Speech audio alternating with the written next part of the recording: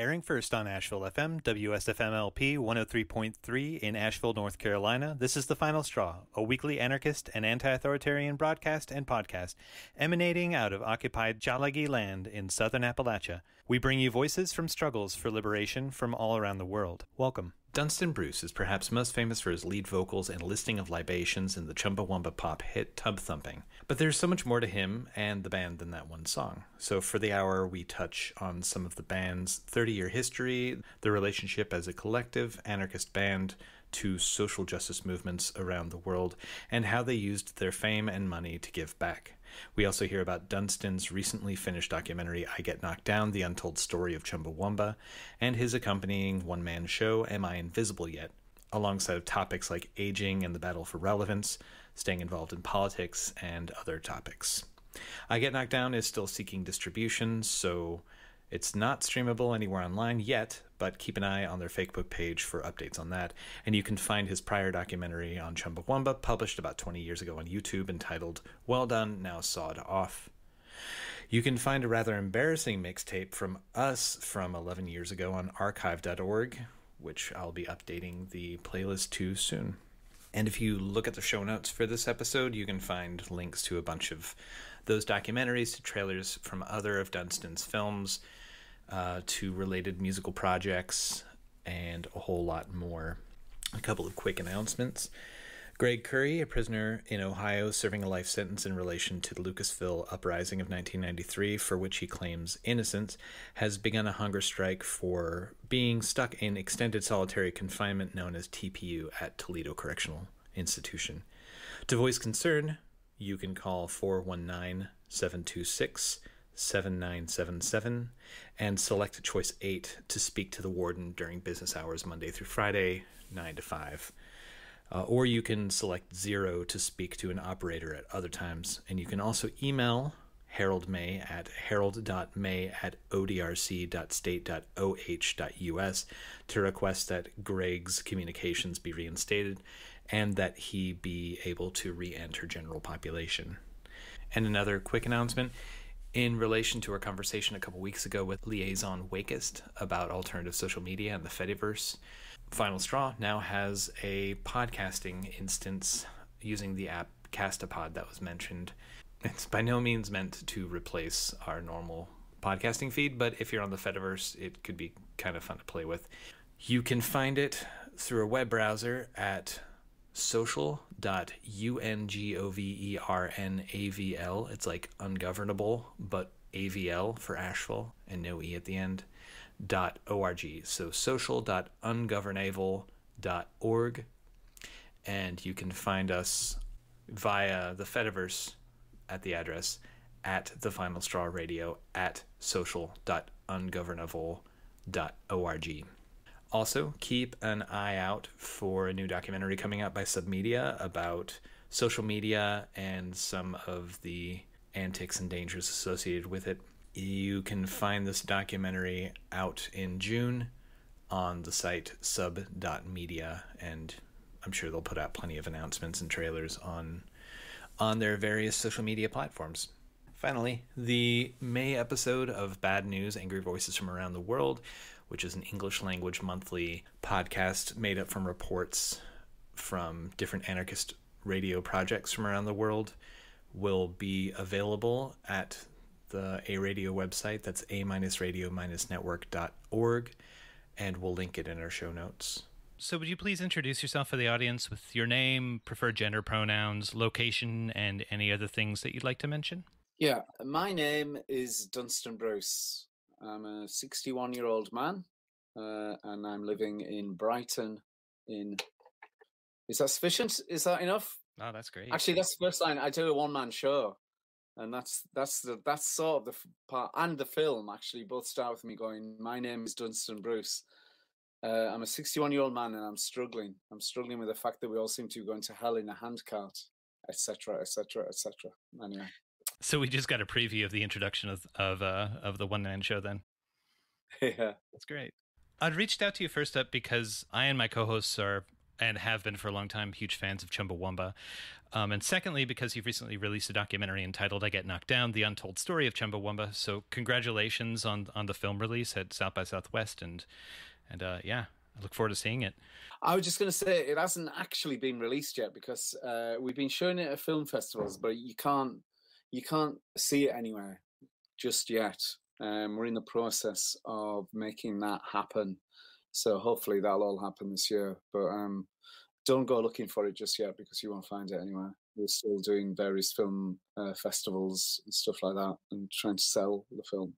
Yeah. It's a long, arduous process, or it is still being a long, arduous process.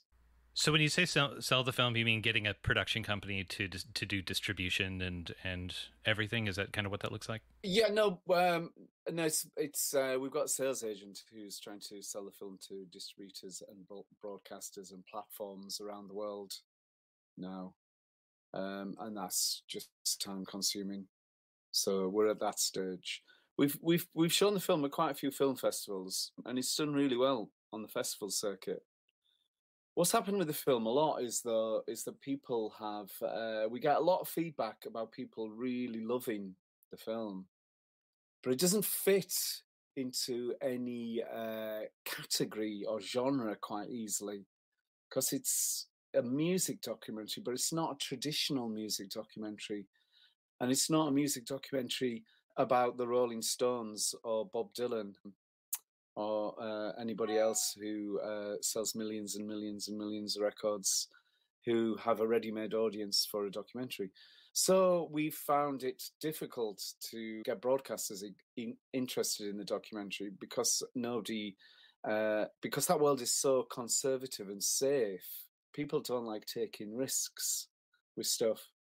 And so I think we've made a documentary that's quite challenging and innovative and fun, and a lot of the feedback we get is that we really loved it, but they won't take a risk with the documentary because it's not a straightforward history. It's not a straightforward history of a band really. It's a bit more convoluted than that.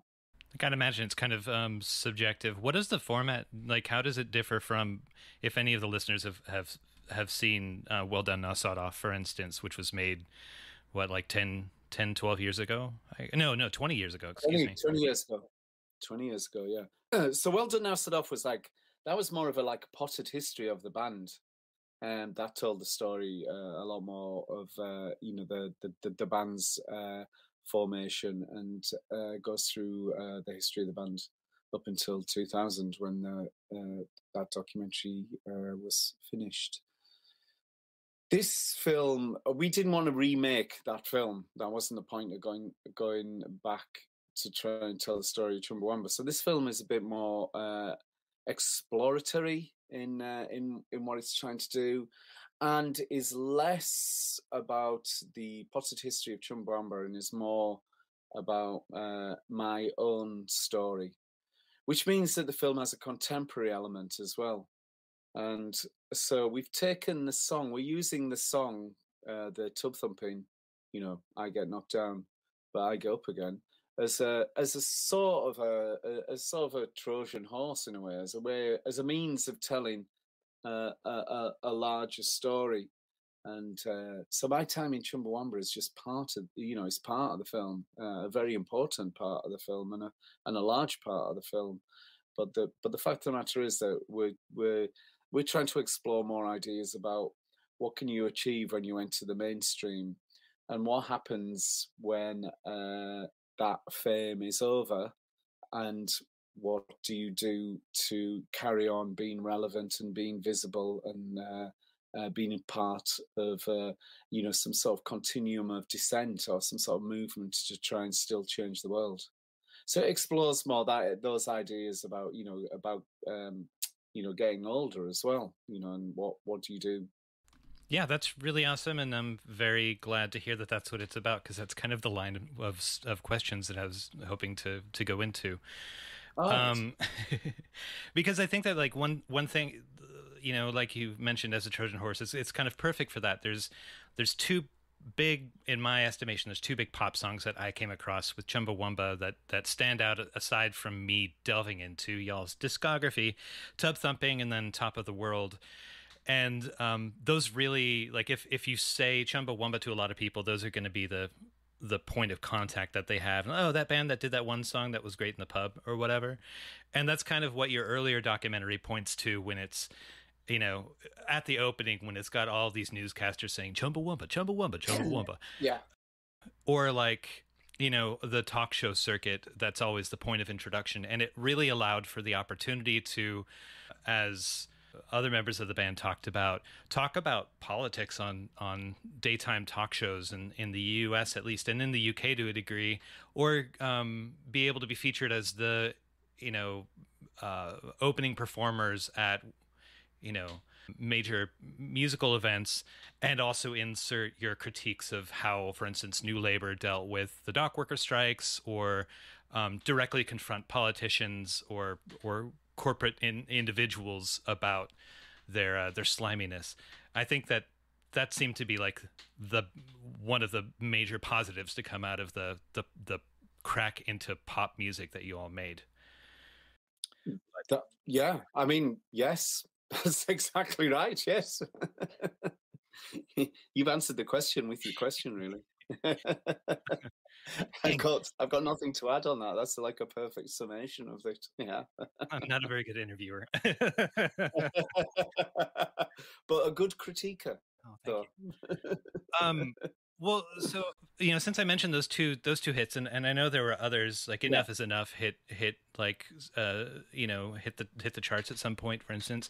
But can you talk a bit about the history of the band? I mean, it spanned decades. There were numerous musical styles that came up outside of what you hear in those two hits, and maybe talk about the band's expectations of itself and how that changed with exposure and like the scope of with the idea of fame.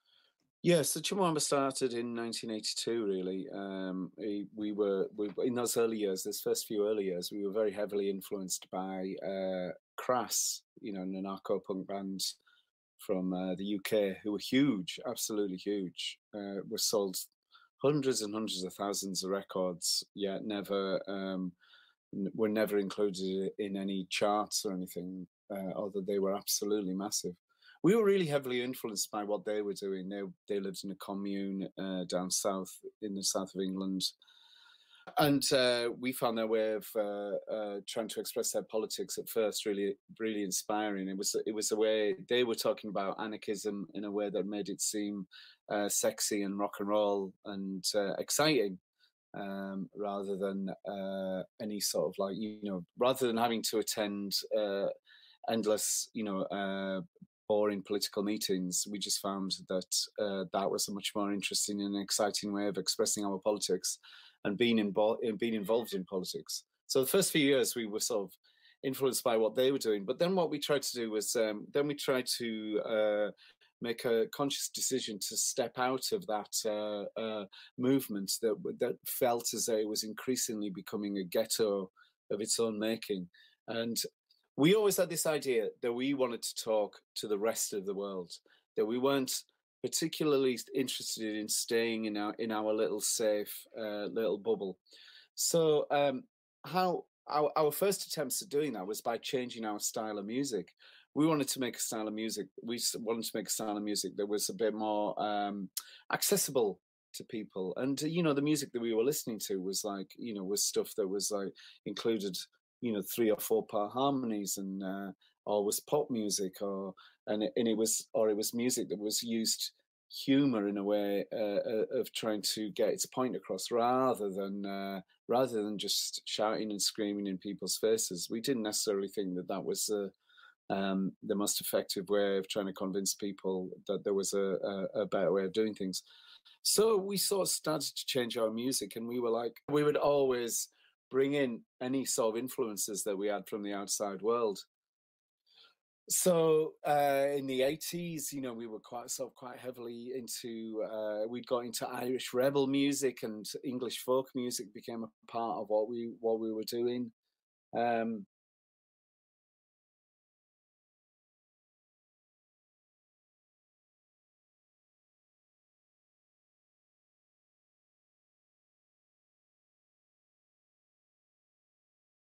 then in the late 80s, when dance music started to become a huge movement in the UK in particular, we sort of embraced all of that. And we started to make music that reflected the times a bit more.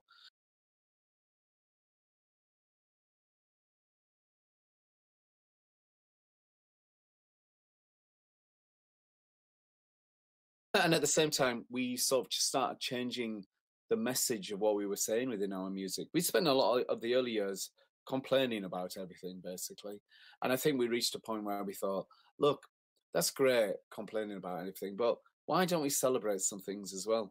And there was an album in particular, an album called Slap, that came out, I think, at the end of the 80s, I think maybe, that started to celebrate little acts of resistance or small victories. And we changed the emphasis in the songs. We started to have a lot more fun on stage.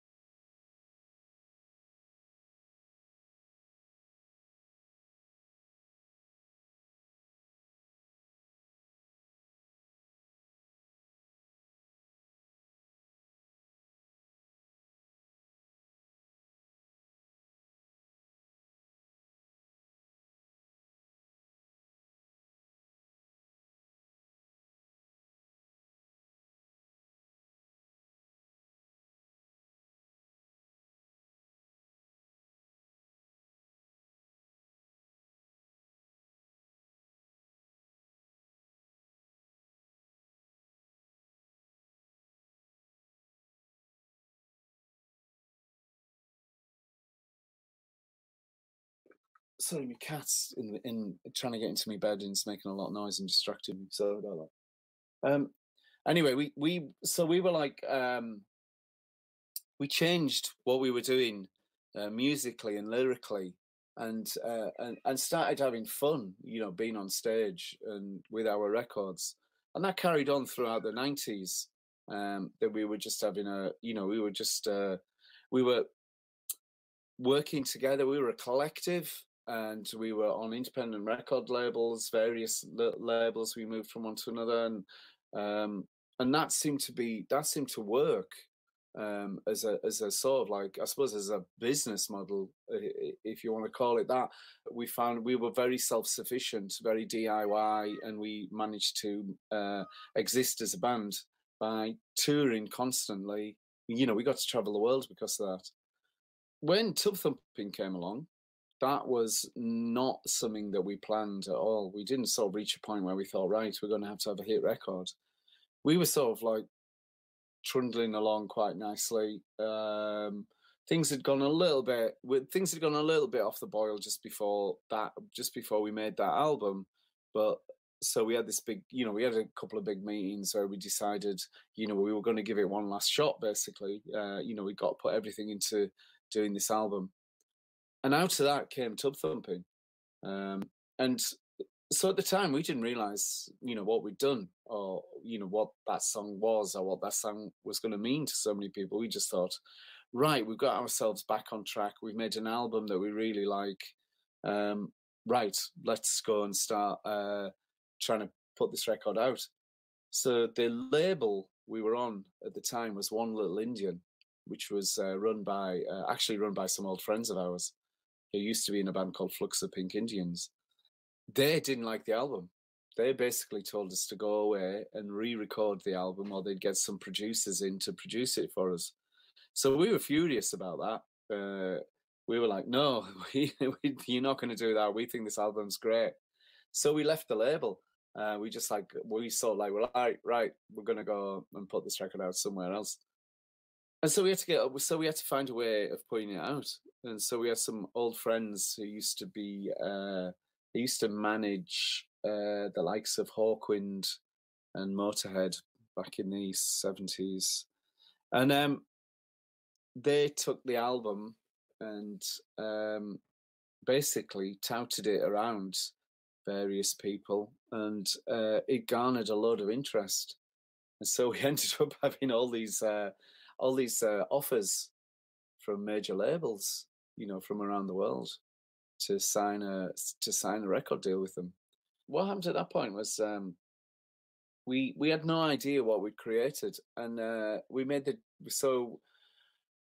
decision that why don't we take a leap in the dark in a way and sign to a major label and just see what happens, just see if anything amazing happens, or if it goes wrong. We were about to get a huge advance, so at least we would have that money and we could do something with that and keep the band going for a couple of years just on that money. And so all those things happened. We signed a deal with EMI Germany, much to the chagrin of a lot of former hardcore Chumbawamba fans who obviously felt like we'd sold out because back in the was it in the 80s or the early 90s, we'd appeared on this album, this compilation album called Fuck EMI, and so it seemed like the most hypocritical thing we could have done was to sign to EMI. But that's what we did, because we had always believed that we should do what we felt was best for us and not what our audience expected of us. We always wanted to challenge everybody's preconceptions about the band, and we always wanted to do something that was interesting and exciting and different for us to keep us engaged in the whole process. So we signed to EMI Germany and we signed to Universal in the States, and then obviously the song was an enormous hit, and we had no idea that was going to happen. We had absolutely no idea, and it was as big a shock to us as it was to Chumbawamba fans that suddenly we had this song that was absolutely huge. So once that happened, we had to think, right, what are we going to do now? What do we do with this success? How do you negotiate that, the worlds that we were thrown into? And we just made the decision that we had to make the best of it, because we realized that day would not last forever. It's going to be a couple of years of sort of intense activity. And we got to do something with that platform. Because, as we thought, how often does anybody, get that sort of global audience and that opportunity to speak to so many people outside of their fan base? And you don't get them opportunities. It was a once in a lifetime opportunity for us, and so we decided to try and use it to be as subversive as possible and to help as many people that we could, and to just use the position to amplify other people's struggles and get involved in advocating and agitating around as many issues as we could, and bringing those things to the fore in that small window of opportunity that we had. And that's what we did. So a few years ago, and correct me if I'm wrong remembering this, but I recall, and this might, when I say a few years, COVID has done some amazing things to our chronological memory. Maybe this was up to 10 years ago, but some members of Crass had decided to challenge legally some of their albums being distributed for free online, because they weren't, these are people that had been making music 40 or 50 years ago, and they weren't making any money off of it. And suddenly they were saying, well, our stuff is out there everywhere. It'd be nice to have a little bit of money for retirement, because austerity has kicked in and nobody's making money. And so a lot of people reacted to that as like, well, these people are, charlatans. These people are sellouts. They made this music this long ago, and they were handing out albums for free. Why can't we distribute it for free? I'm a big advocate of distributing music and art for free, and also choosing to support artists when you can afford to, but also, there's a commons of knowledge and a commons of creation, and no one's building in a bubble. But I guess I'm asking this to sort of, or I'm bringing this up to sort of ask about the question of when people were saying that you all were sellouts, like, it's obvious that you had critiqued EMI, but what was the studio system like at the time, and how was that shifting, and where was that value of DIY and small labels coming from Was it that you were going to change your values in terms of what you were talking about, or be less accessible? No, we didn't. We didn't change what we taught. If anything, we amplified what we were talking about, because we felt as though we had a bigger responsibility to use the platform and not abuse it. So I think what we, I mean, when that album came out, that was just pre iTunes and pre Napster, just. So we were on the cusp of all that big shift, that huge shift. But we were just before it, basically. So so we were still dealing in physical copies of, you know, records and stuff like that, and you know, in CDs and cassettes and vinyl and stuff like that. That was still our world around that time. I think we felt like it was, we'd made a living up to that point largely from touring and selling merchandise and selling records on tour. So we already had a model that we were like using to keep the band going. And that model never was anything to do with selling records, weirdly, because we never sold enough records for that to be a way of us making a living. We always knew that we could go on tour around Europe for 6 weeks and sell out every night, you know, 1,000 capacity venues. We were huge on this underground scene. So we were making a living from doing that. It was a small living, and it was dependent on quite a few of us having partners who also had jobs, which is like quite a common you know, story of a lot of creative people, that it's quite often they have other people, you know, in their family unit who help, you know, support them and that. And a lot of us in the band had that, you know, and it was really, and we probably couldn't have done it without that. So we had that model, you know, that we were making a living. When Tubthumping happened, we just thought, well, it's not going to change anything that we say. And really, that's why it ended in a way, because we were so determined to carry on saying and doing the things that we'd always said and done. And so what it meant was that, like when you have a hit record, you get invited to join a club, basically. You know, you get invited to stuff. You know, you're expected to behave in a certain way. You're expected to, like, you know, just want to be at all these parties and all these events and stuff like that. We weren't in it to do any of those things. And so the what happened with you know, the Deputy Prime Minister at the Brits with Prescott, that more than anything, you know, put us in a category where people became very, very wary of us, you know, and we stopped getting invited to stuff, and we stopped getting you know, packet free, you know, free clothes, you know, people wanting to give us free stuff and all that sort of stuff, because we'd broken the rules of being a member of the club. And you know, we didn't want to be a member of that club. You know, that's not why we were doing it. It was not to become, you know, it was not to become famous for that reason. I think when I was making the I Get Knocked Down documentary, we had there's a scene in the film which is us all discussing what happened at the Brits when Dambert and Alice and Paul chucked water over John Prescott. And what was really refreshing was that discussion was just a couple of years ago, that everybody was still thought it was really funny, really proud of it, and nobody regretted it. And that I thought that was brilliant, that we still stood by what we had done all those years ago, and still felt as though if we were in that situation, we would have done exactly the same thing. Because we weren't careerists, you know, we never. It wasn't our, you know, it wasn't our club. You know, why would I want to be a member of that club? It's full of, you know, it's full of a lot of people who, you know, I just didn't want anything to do with. And we were never about, you know, just wanting to be hobnob with celebrities.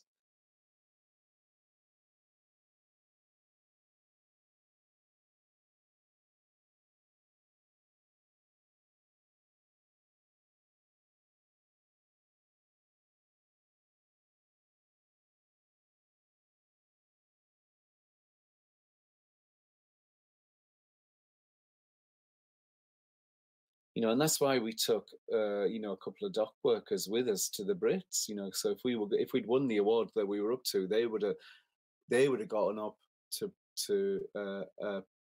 pick up that award and have the opportunity to talk about, you know, their strike. You know, as it was, we didn't win the award, but you know, because of what happened, you know, there was a lot of publicity around that.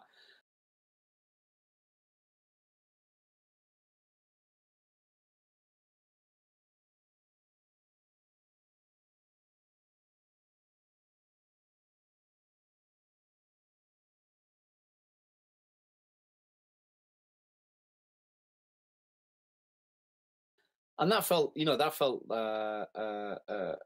really good. In fact, in the film, not to give you any spoilers, but I go and talk to Penny Rimbaud from Crass, and he just actually said that that's the moment at which he thought that we absolved ourselves by doing that thing to Prescott, because he said nobody else would have done it and nobody else could have done it. And so he was like, yeah, I thought that was brilliant, and that made everything else he did feel worthwhile. And it did to us as well, you know, it really did.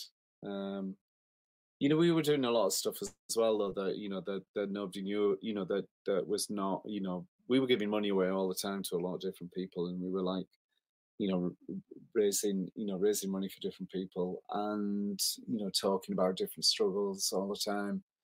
So our politics didn't change in the slightest. You know, it would just meant that we were in a situation where we could talk to a lot more people about that sort of thing.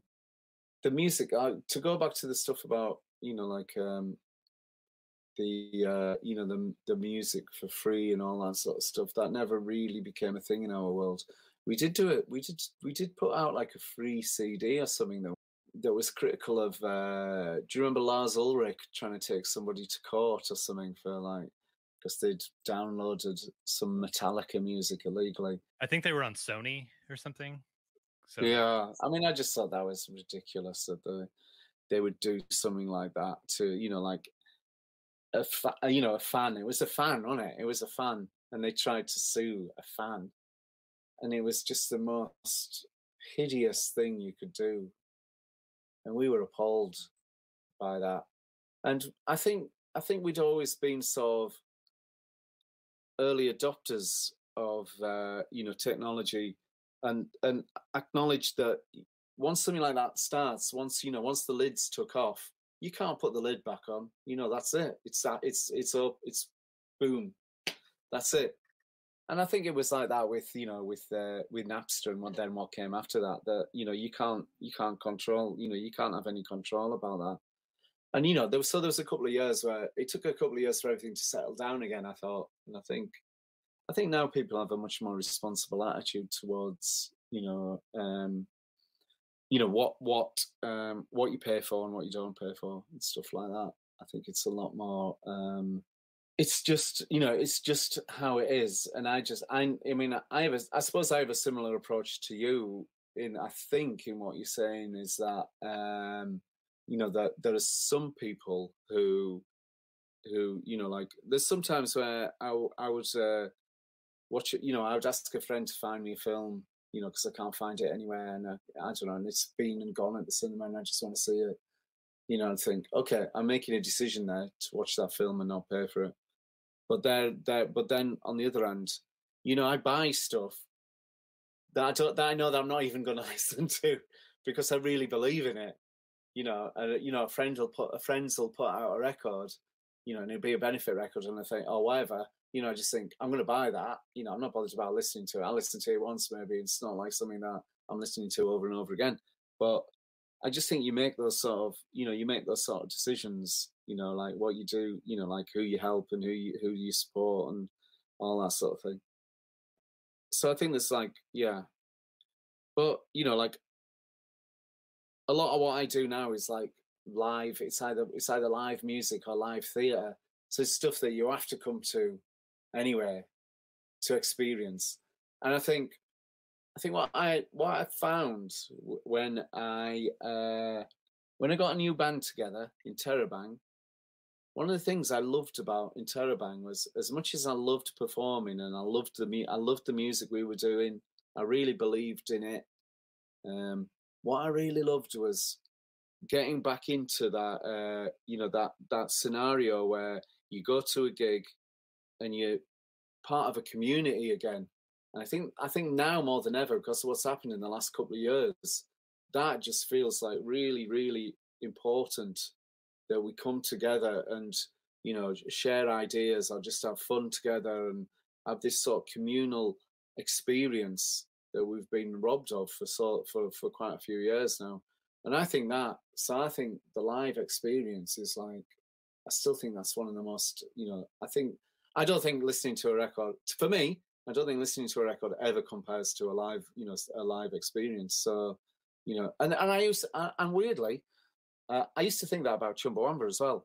I was never that involved or passionate about the making of a record, of a Chumbawamba album, because I knew that there was people in the band who were brilliant at producing records, and I knew there were musicians in the band who were brilliant at putting all the music together. I was one of the vocalists. I really, really enjoyed that. But for me, nothing was better than Chumbawamba playing live. That to me was where all the magic happened, really, was in a live situation. And I think we all used to really, really love playing live because of that, because we had because the gigs were like huge celebratory events. And I think, when I go and see bands now and you feel that, it's an amazing experience. I've been going to see Patti Smith for over 40 years now. Still absolutely adore her.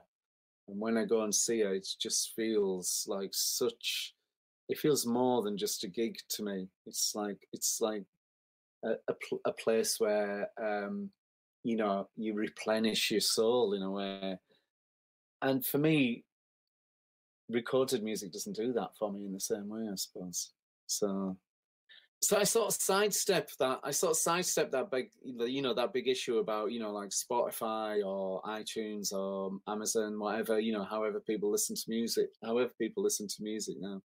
Because to me, my main, where I get my energy from is from performing live or seeing other people perform live. I think that to me is where the magic happens. And it seems like if the question is, do you support an artist in their ability to create art and to share that and record it, you can make that decision to buy a t-shirt or send them some money or do whatever without actually going through the record company that makes a huge amount of cuts. And there's also, there are individuals that do the recording that work for the studios that get paid by the record labels and such. But it seems like through your experience, the studio system or the way that music's distributed has shifted like 2 or 3 times and sort of changed the social rules. The Final Straw is a proud member of the Channel Zero network of anarchist podcasts, and here's a jingle from another member of CZN. From Embers is a show produced about anarchist ideas and practice across so-called Canada. Every week we spend about an hour going in-depth about ideas, histories, and ongoing struggles that we think are important. We're a part of the Channel Zero Anarchist Podcast Network. You can check it all out at fromembers.libsyn.com.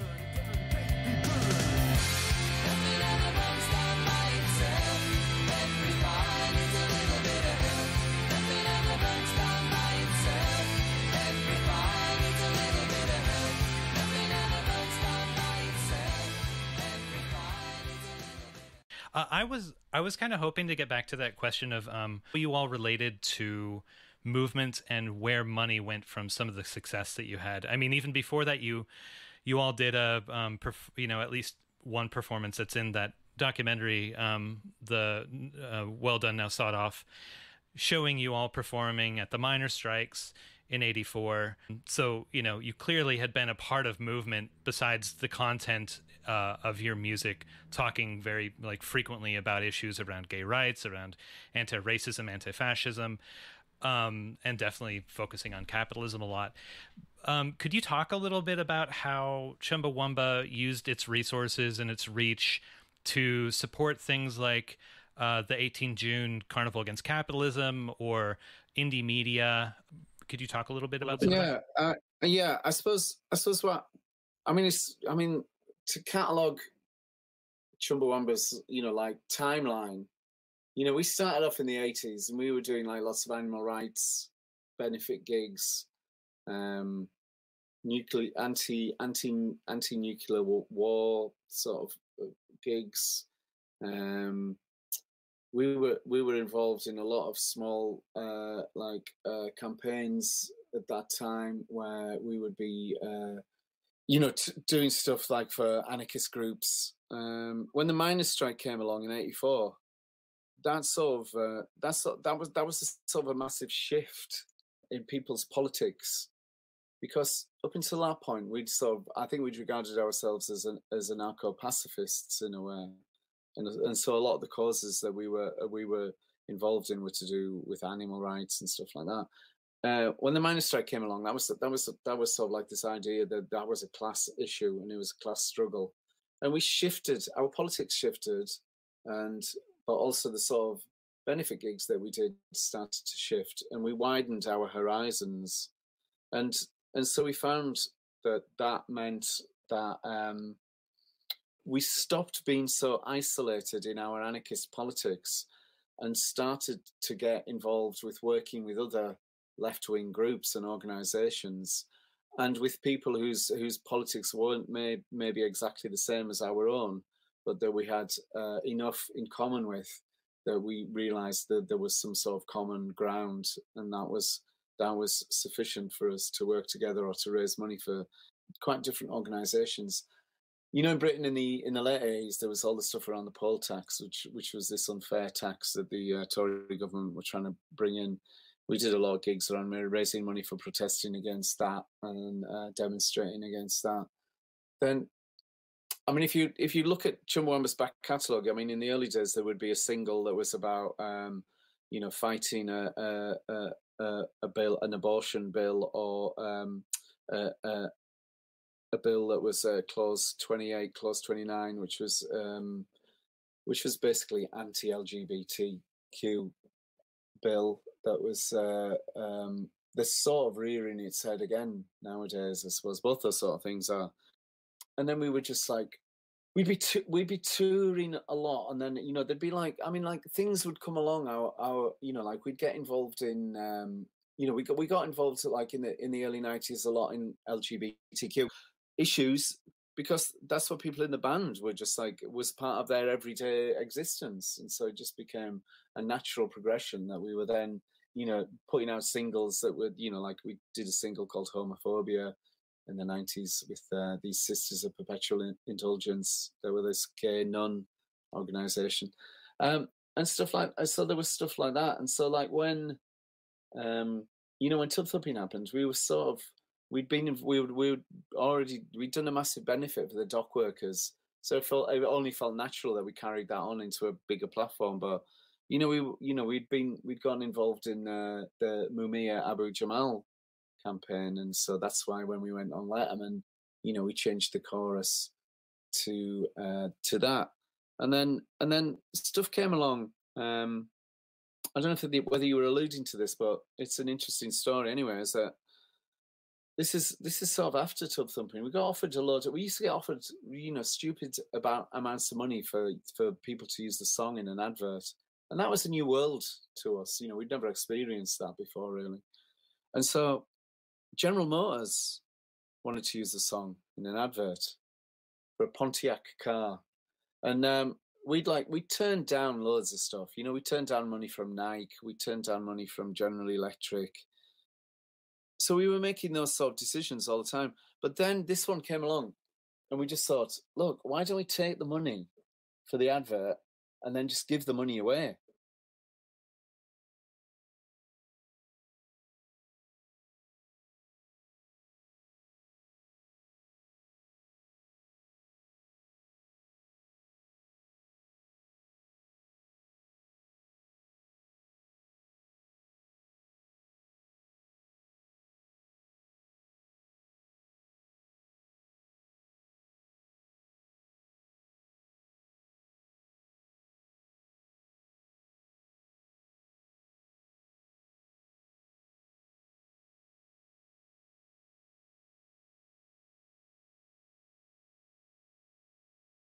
and so what we did is we found Indie Media and Corp Watch.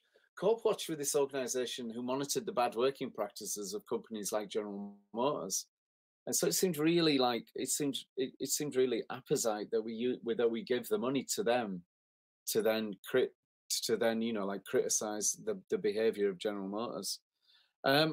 And that was quite an interesting process, because we got in touch with both Indie Media and Corp Watch before we agreed to give a song for an advert, and it took a little bit of persuading for those two organisations to accept the money, agree to accept the money once we got it. They were both a bit like Corp Watch more than Indie Media actually were a bit like, oh, I'm not sure, is that ethical? You're getting money for this and then you're giving it to us.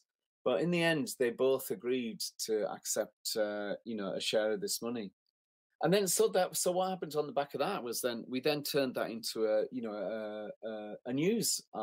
newsworthy article, and so garnered press from the fact that we'd even done that, as though it was like some, that it was some clever situationist prank, that we'd sort of turned that idea on its head, that we'd got money for an advert and then given the money away to criticize the thing that we were advertising. So we liked, that. We liked that idea. We got money for, I can't remember what it was. It was something, it might have been martini or something. I don't know. It was some drink or something. Anyway, we gave the money from that away to like a anarchist Italian radio station or something like that. So we were always finding opportunities to, use our position to further, causes that we believed in, because, well, I think we felt as though in a lot of cases we were like giving voice to the voiceless in a way, and we were like being able to use our position to further the causes of stuff that we believed in. People who would never get the chance to be on national television to talk about their particular cause. I mean, on top of that, we used to just, we used to give away a percentage of the money that we made to, various organisations. We'd have these meetings where we'd have a list of all these people who'd asked us for money, and then we'd split up a certain amount of money, every 3 months, and give a lot of money away, just because we thought, that's paying back, all these organisations and people who have supported us over the years as well. And we were suddenly in a position where we could do that, and it felt like, it sort of felt worthy. It felt really worthy, and but at the same time, it was just like, this is brilliant. We're helping. We're helping. I mean, I still, I still occasionally hear from people in Bristol who we helped these people in Bristol buy this building, to set up a social centre, and they still, I still get messages from them saying, "Yeah, I remember when you did that." And it's funny because at the time, it probably wasn't. It was probably just another thing that we helped. But to those people, it meant the world. It was an amazing opportunity to do that sort of stuff. So I think what was interesting about going back into that environment with a new band was that there was a lot of goodwill. There was a lot of goodwill for for what I was doing, because I was like, I was doing something DIY again and trying to be involved in in a movement on a grassroots level again. And that was the level. That when we had all that fame and fortune, we were trying to help those people. It was the very people we were trying to help way back then. So it was a nice circular thing that sort of came around. It was like, it felt really heartwarming. Do you mean with Interrobang? Yeah. Because Interrobang was always just a small, a small passionate project that we had, that for a few years shone quite brightly, on an independent DIY music scene in the UK, and that felt really, it felt really great. I was just really, there were so many people I met, from years gone by, from doing Interrobang again. It just felt really, it felt like such a positive experience being part of that community again. And so I drifted away from all that. Because all that thing about making the film, and making the film in particular, like when I started making the film, I was in quite a low place. I was not feeling, you know, like I was wondering what was I doing with myself? How did I fit in, you know, to the world? And what happened was that it then became, it was quite a sort of, I suppose it was like quite a meta sort of thing, is that the making the film itself became the thing that got me out of, you know, my quagmire in a way. It was the thing that helped me. So it was in talking about the things that I was trying to resolve that I resolved those things, if you see what I mean. It was sort of like, it helped, you know, it helped me just doing that. And that led on to, you know, you know, that led on to me doing the one-man show, which is a very similar thing, you know. So those were both, you know, the act of creating the film helped me, you know, move on in a way. That was a really positive thing for me. Yeah, and so you're still doing performances, if I understand, or Am I Invisible Yet? Excuse me. Could you talk about that experience and sort of like another way of reinvigorating this relationship with the audience by doing live shows, and how it sits alongside of the documentary? Yeah, so the one-man show sort of came out of the film in a way. Like that 2 years, the previous 2 years, you know, of lockdown or whatever, they were quite a creative time for me in a way, because I managed to, well, me and Sophie, who I made the film with, we managed to finish the film, editing remotely with various editors, and we got the film finished. Once we finished the film, we did have a discussion about what we were going to do next. And I'd said to Sophie, we'd had a brilliant time. We've had a brilliant time making the film together. She's from a completely different background. She's an amazing filmmaker. She brought a lot of her talents and skills to the making of the film. I brought a lot of my, you know, just my history and, you know, just having stupid ideas that she would then make work. And that was a really brilliant process. But when we finished the film, I said to her, "Do you think we'll make another film together?" And she said, "Nah, I don't think we will." And I thought, you know, at first I thought I was like completely shocked and offended. I was like, "Why would you not want to make another film with me?" And she said, "Well, because I think what we've learned is that you need to be on a stage, or you need to be performing in somewhere. You're much better at that than you are being behind the camera." And she's right. She's totally right. And you know, at first I was offended that she wouldn't want to make another film with me. But then what happened is that she said, "Look," I said, "Right, well, what should I do? Well, you know, I've started writing this one-man show." And she was like, "Look, I'll direct the one-man show." She used to work in theatre years ago. She says, "I'll direct it, you write it, you perform it, I'll direct it." And that's what we did. You know, we did this and it just felt like what the one-man show enabled me to do was like take a lot of the themes that are in the film, you know, about reaching a certain age, about starting to feel as though you might be invisible, you know, and wondering what your place is in the world, and how relevant are you, and how do you keep on trying to be part of a movement where you're trying to change the world? You know, how do you keep on doing that? And so we took a lot of those themes from the film, and I sort of wrote them into the one-man show, as well as combining a lot of the Interrobang stuff, because what had happened with Interrobang was that had sort of ground to a halt, and for one reason or another, we had stopped. We couldn't really do any more shows. Harry had to stop doing it. Harry was the drummer in Chumbawamba, who was also the drummer in Interrobang. He had to stop performing because he had to care for his partner who was not well, and Griff just couldn't find. Griff had a young family, and he couldn't find the time to, you know, commit to the band, and so I had to find a way of expressing myself still. And so what I did was like I took all those elements of Interrobang in the film and turned it into this one-man show performance, which is like music, poetry, prose, film. You know, it's a combination of all these different things, and it's me performing this thing that goes on for about an hour. and it's worked out. It's worked out really well. It's become a really positive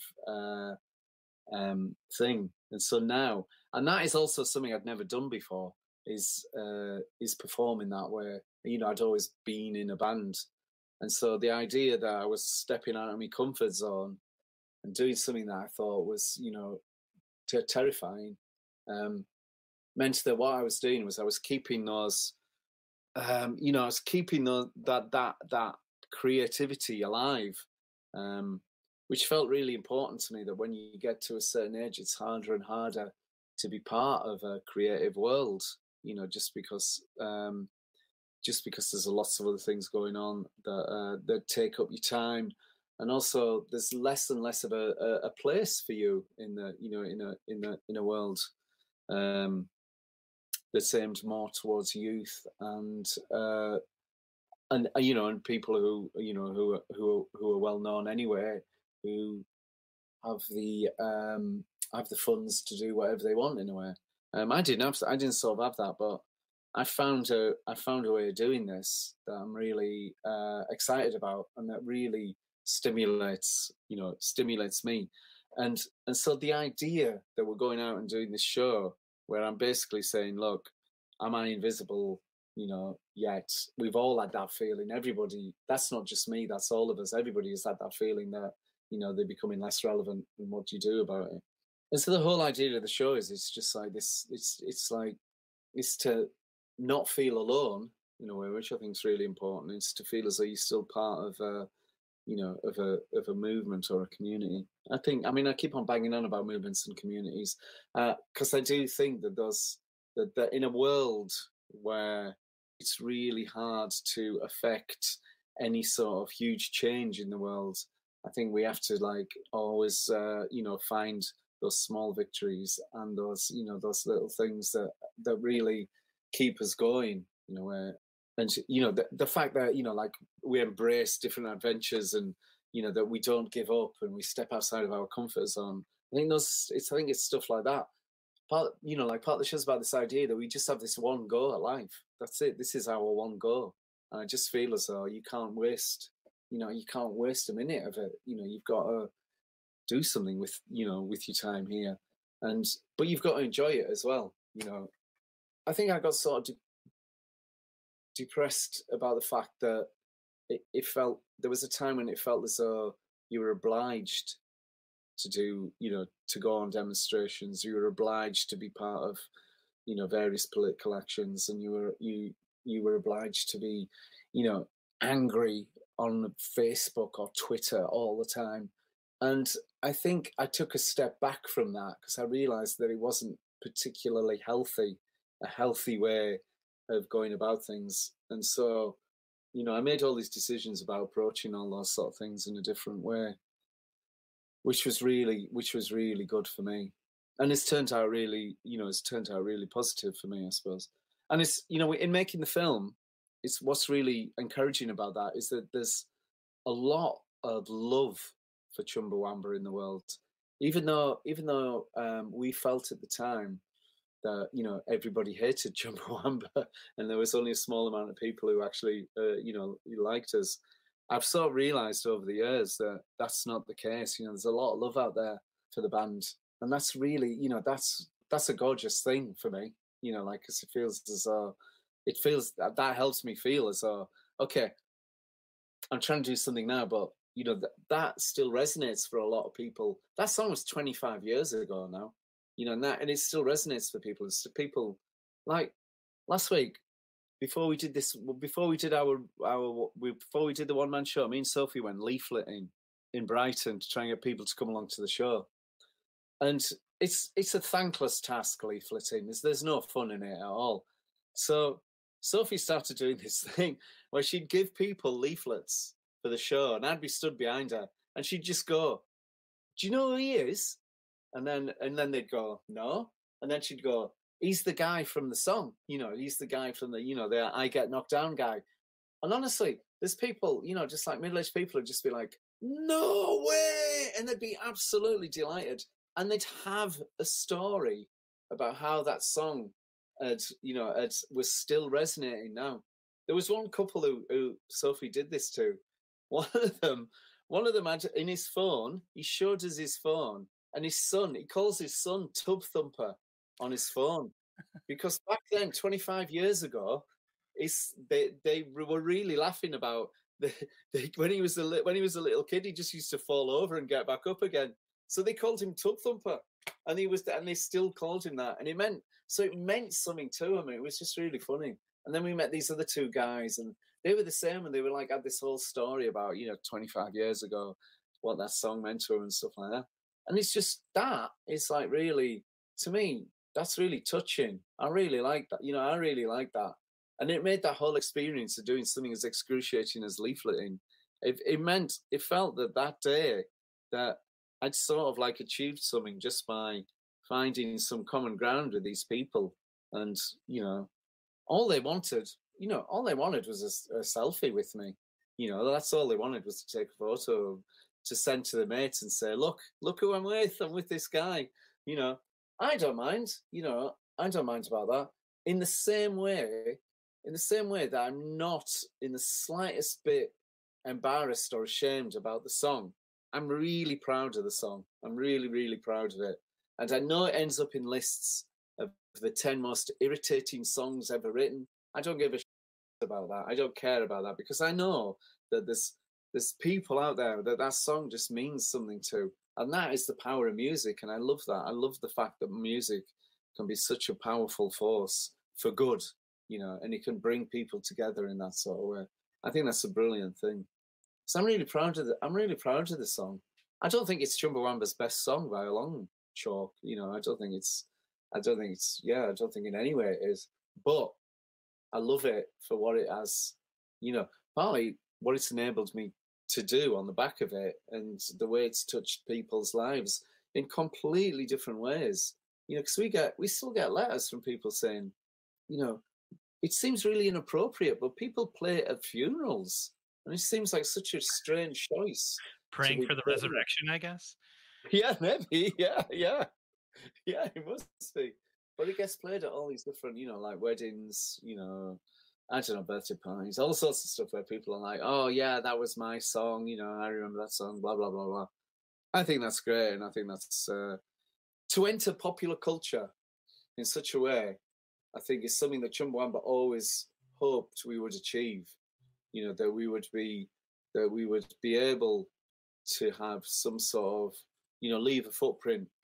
And if that means that people go off and find other interesting stuff, or get involved in other things, I think that's a really good thing.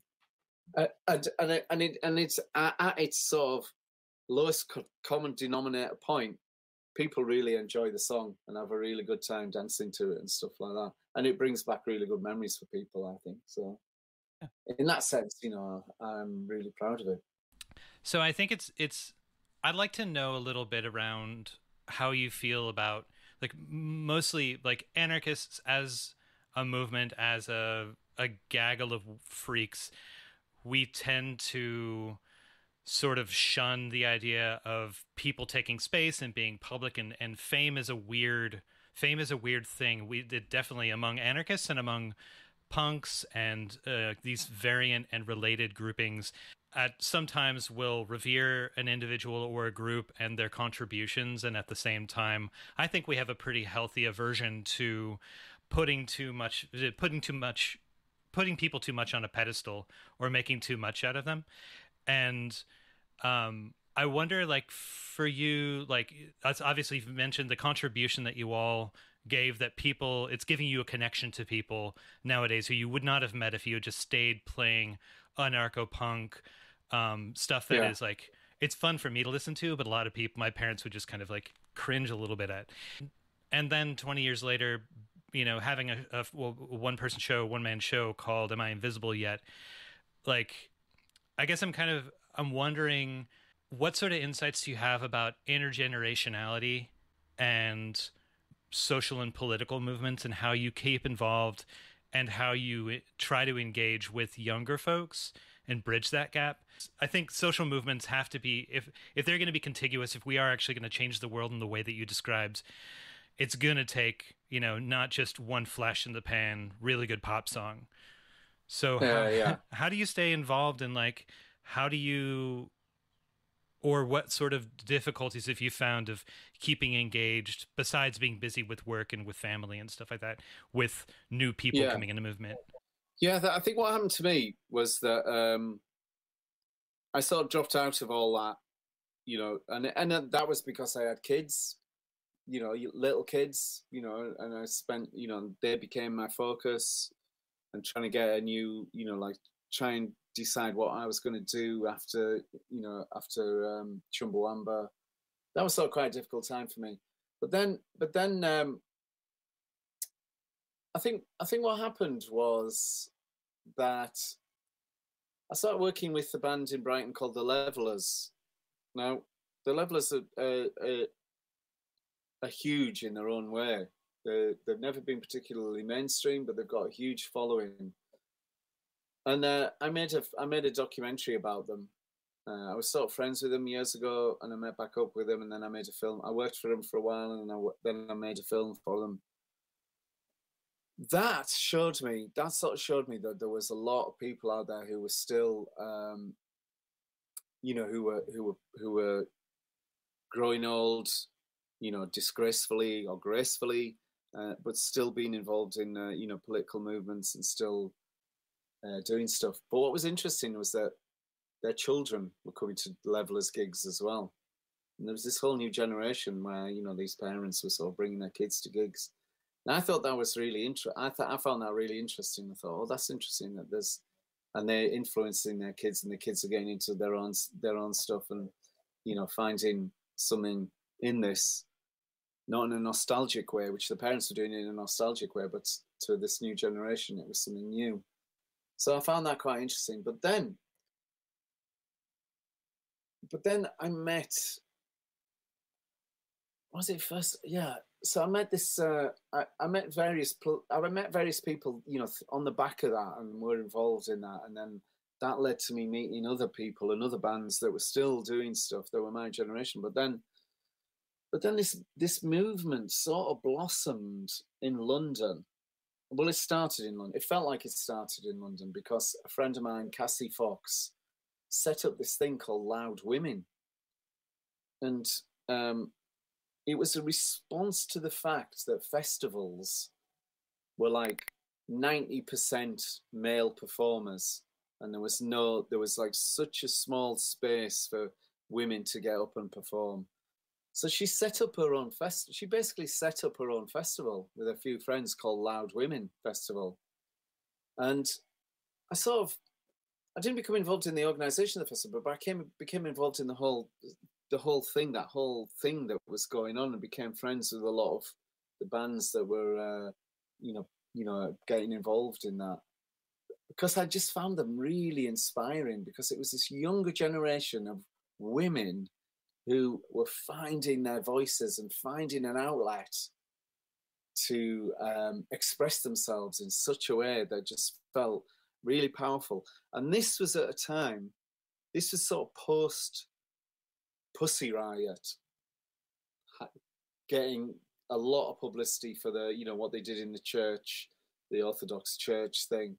And so I was just like, thought, this is amazing. It's like these women are finally finding, you know, have kicked open the doors, in fact, and have found a way in, and have taking back control. And it just felt really fucking inspiring. And I just thought, and at that time, you know, this idea of being an ally became a big thing. And I just thought, yeah, the timing of all this is brilliant, you know. And I thought, yeah, I felt at that time that my role was to be an ally with everything that was, you know, to help in whatever way I could, you know, and get involved in a way where I wasn't trying to take the limelight, you know, but I was completely felt inspired by these people. And then, of course, there was stuff like, you know, Greta Thunberg and Tamika Mallory and Ella Gonzalez. There was all these like young women who were just becoming really vocal and visible. And I just thought, there's something happening here that I felt as I hadn't happened before. And that just felt like a moment where things had shifted massively, where I was now an older, white man who was now like getting his inspiration from, from a lot of, from a lot of other younger, differently gendered people. And I just thought, this is brilliant. This is really great. It really energized me, and really made me think about, the fact that, yes, there's a movement here, and there's a lot of people, and it felt like it was underground, but it felt voluntarily underground, and that it didn't necessarily want to be mainstream. And I thought that was a really good starting point for, for people finding their voice and finding a movement to be involved in. And I found that loud women thing is still going strong, and a lot of brilliant stuff has come out of that. And I just think that's a brilliant.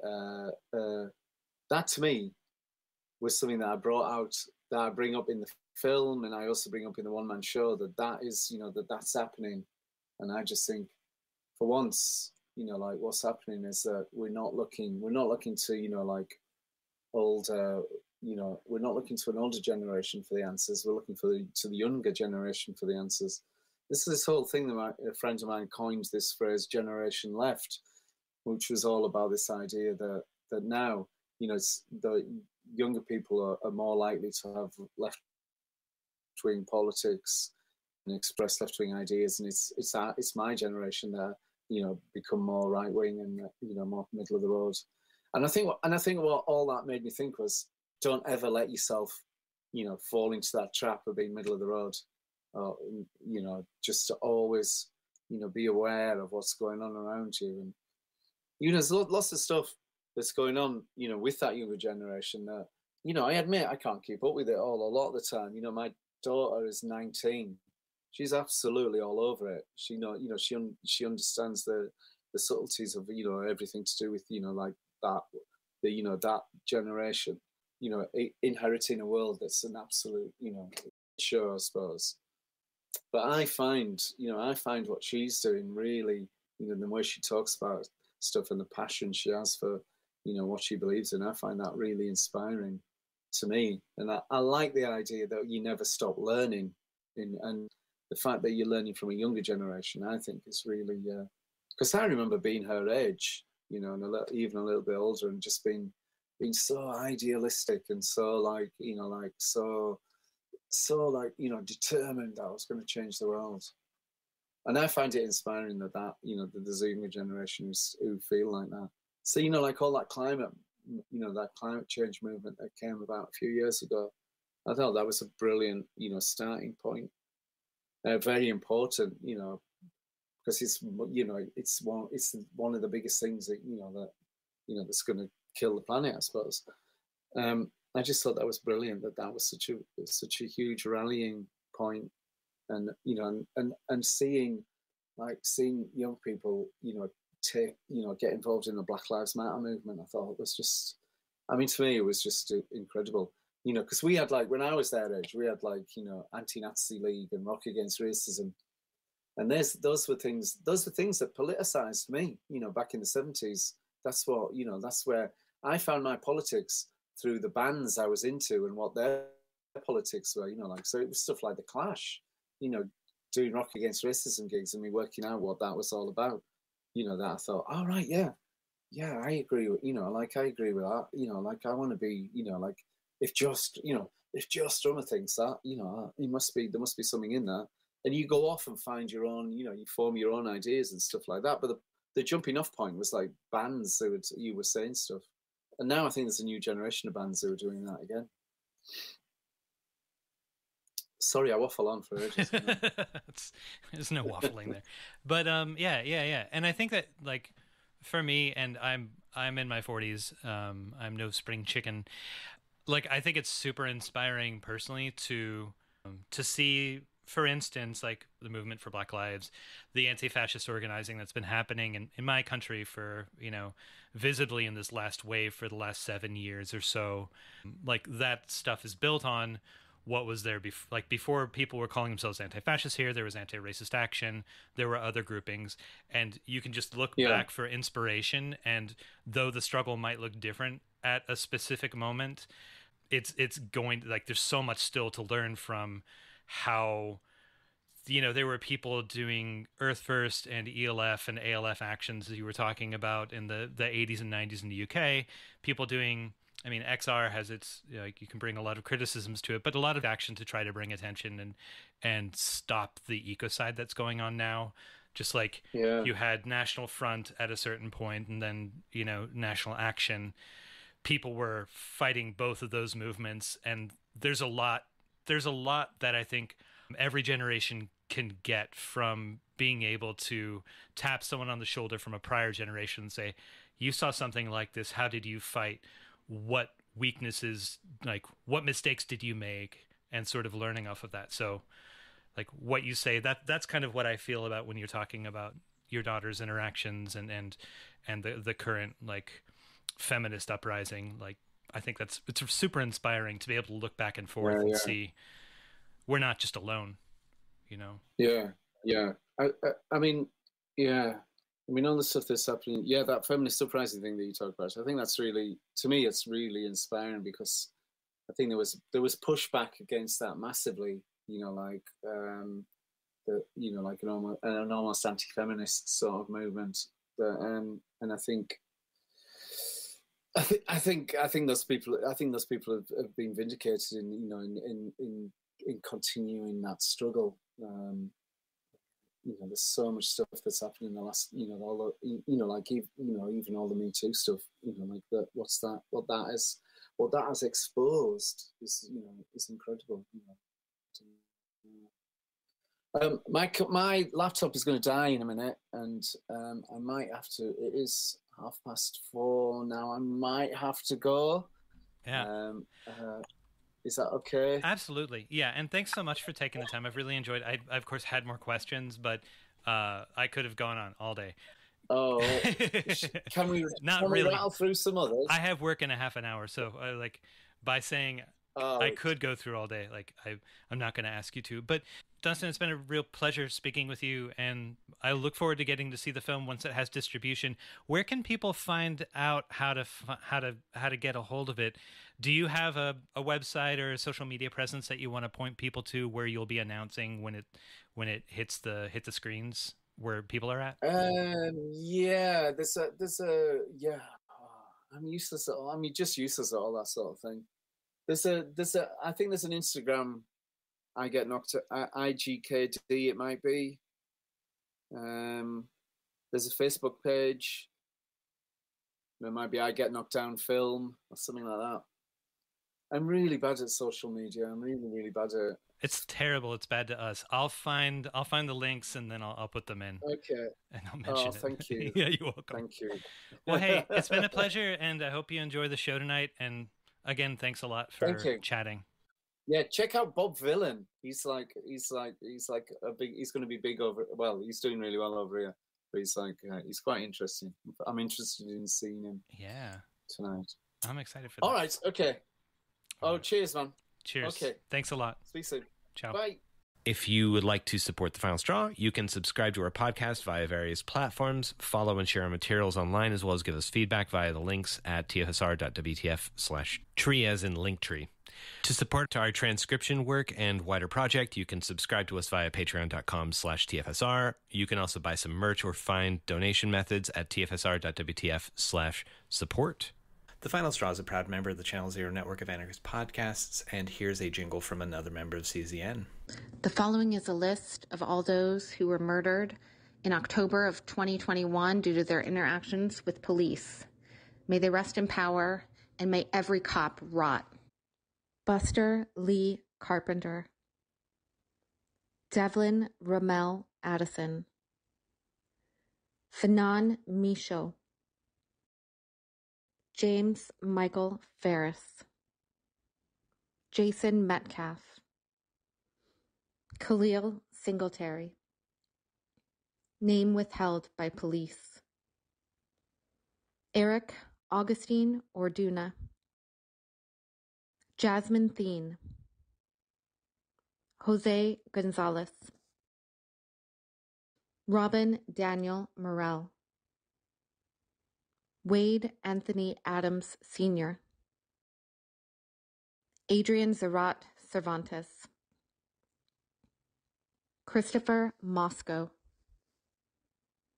David Lee Jacques Jr., Janelle Natasha Gardner, Jess Arthur Jackson, Nick Rodriguez, Paula Kennedy, Chad Allen Jenkins, Darian Taylor, Demetrius Roberts, Michael A. Craig, Paul J. Whedon, R. V. Johnson II, Shane E. Hartman, Corey Daniel Wellman, Daniel Garcia, Dante Lorenzo Laster, Jesse Medrano, Kimar Marmar D. Thomas. Name withheld by police. Peter M. Rose, Nick Barker, Tom Sharkey, Andra Devon Murphy, Antonio Armstrong, Caleb House, Cody James Herman, Simran S. Gordon, Fidel Bedola, Guillermo San Miguel Sanchez, Johan Quintero, Kevin M. Serpa, Lloyd Grant McClung Jr., Derek Clinton II, Isaac Luis Soria, Matthew Allen Marston. Name withheld by police. Ramon Jarvis Dwight, Rudy Anderson, Scott W. Hottinger, Tommy Carmichael, Lance Richard Stelzer,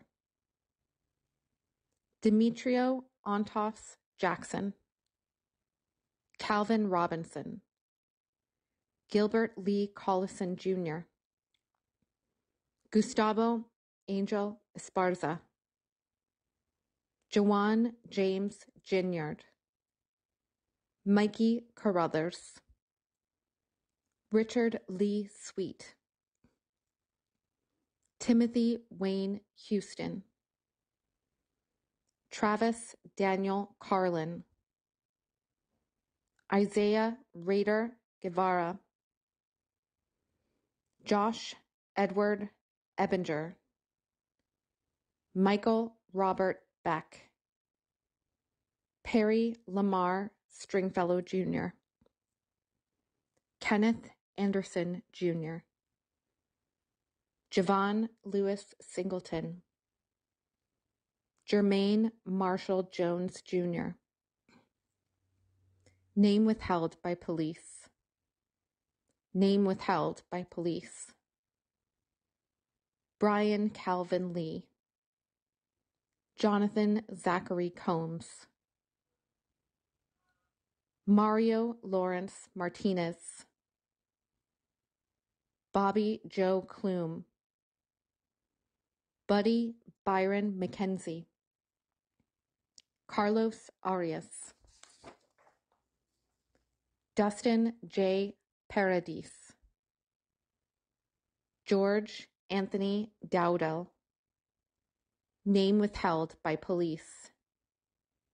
Stephen David Schumann, Christopher Ryan Vasquez, Jamie Ling, Jim Rogers, Christopher Ryan Vasquez, Jermaine Anthony Harris, Robert Allen Menes, Russell Differ Christopher Leggett Jr., Mary Delenti, Michael Edward Nelson Jr., Alexander King, Cody Wayne Perilla, Guillermo Gonzalez Gonzalez, Joshua Dwayne Hammock, Louis Ernest Massingale II, Day Huang Vu, Alan Lorenzo Robb, Christopher Kaysen Connor Sr., Douglas J. Nakmus, Kafin Carew, Mike C. Beaver, DeAndre Johnson, Shane Delamore Dempsey, Rainer Sommer, Tishara Pug, Betty Jane Tibaldi, Carrie Hammond, Daniel Luis DeMillo, name withheld by police, Ricky Thomas, Shavaz Levon Seals, Starlin Manuel Diaz Felipe, Dulce Maria Castro Perez, Gustavo Mosqueda Ortega, Aaron Leo Lang, Allison Lakey, Jarvis Jarrett, Jesse Joseph Fisher, name withheld by police, J.M., Brian Morales, Jamal Smurfy Parrish Mitchell, Carissa E.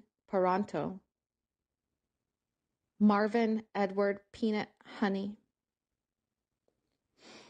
Michael Raymond Hilton, name withheld by police, name withheld by police, Christian Valadez, Gregory Jean Goodall, name withheld by police, Jordane Rodriguez Perez, Lance James Hines, name withheld by police, Melvin Eugene Simpson, Claiborne Elwood Grant, Leon T. Perry, Jade Champagne, Kim Douglas Ropp, name withheld by police, Arthur Hunt, Nicholas Deshawn Smith,